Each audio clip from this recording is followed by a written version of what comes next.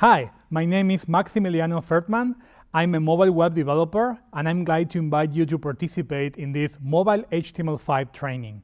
In this training, we're going to talk about a lot of stuff from the mobile web market, including all the browsers that we need to care about, how to emulate them, how to install different tools that will help us to debug and test. Even if you have a real phone, you will be able to debug your code there. We're also going to talk about HTML, CSS, how to deal with different screen sizes, such as, for example, the difference between the iPhone 5, the 6, and the 6 Plus, or the difference between different screen sizes on Android.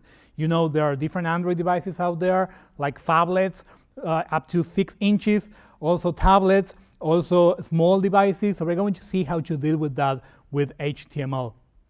Also, covering all the best practices, hacks, and tips for the mobile web, we're going to see how to use JavaScript and CSS to deliver successful mobile experiences for the market, including hardware access, for example, to access the geolocation and maybe customize the experience for each user. Also, how to deal with different bandwidth, for example, that sort of things. So if you are a web developer or web designer, you need to understand a lot of stuff to get into the mobile web space. It's not just the same thing. We are adding a lot of layers of information on top of what you already know to create a successful experience. I have been dealing with the mobile web for more than 15 years, and I have been training on more than 30 different countries.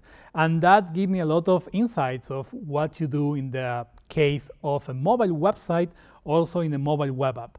So I'm glad you're here, and I hope we can get this journey together.